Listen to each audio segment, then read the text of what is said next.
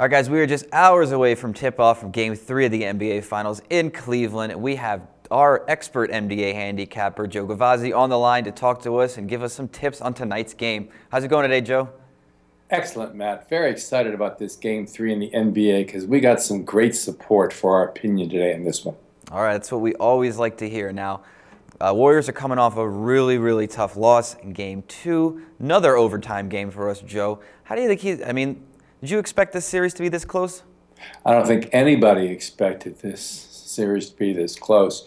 Golden State, without their number 2 and number 3 scores in Game 2, they put up a tremendous emotional output in that game, played an outstanding defensive game, and held Golden State to an inordinately few number of points, particularly for a team that averaged 112 points a game on their home court in the regular season. Truly a monumental effort by the Cavaliers in that game.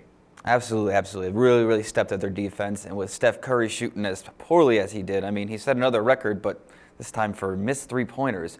Now, moving into Game 3, I think that affected the line a lot as we were looking at totals at about 200. Game 2 is right around 199, and tonight we're looking at 194. What are your thoughts on that play for the over-under tonight? Well, I think I would only flip the over-under because I think there's going to be a much better offensive performance tonight by Golden State.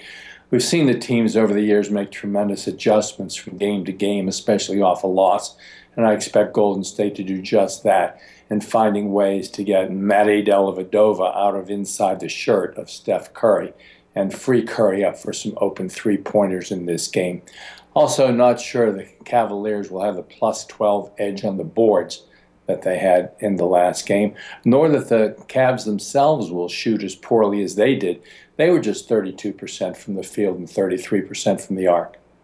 Yeah, one can't expect both teams to be shooting that poorly again. Now, moving over to the spread lines here, we're looking at, started off, we had the Cavs favored. Now we're moving into the Warriors getting given 1.5 points. I'm even seeing 2 points in places. Do you see a play there for tonight? Yeah, I really do.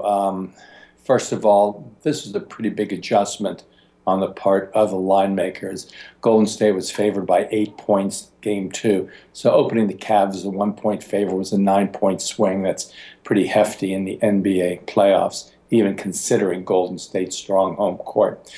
What I like the most about this game is the historical significance of it for the flip-flop or zigzag, as people like to call it in the NBA playoffs.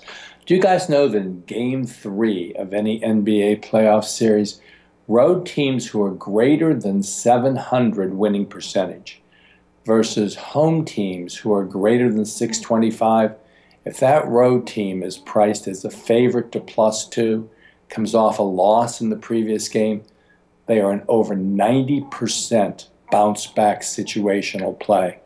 So I'm going to follow that along with my opinion on Golden State for the Warriors to be the point spread winner in this one. Also, just take any tidbit you want out of an ESPN or other sports broadcast over the last 2 days, and you'll see that they were just in love with the Cavaliers' performance, and that's a sure sign that the public will be on the Cleveland Cavaliers, and it's actually the smart money that's flowing on the Golden State Warriors.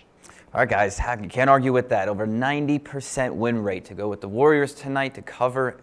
Guys, get on that. Joe, I want to thank you for coming and talking to us today. And remember, everybody, sportsbookreview.com is where you need to come for your winning NBA picks.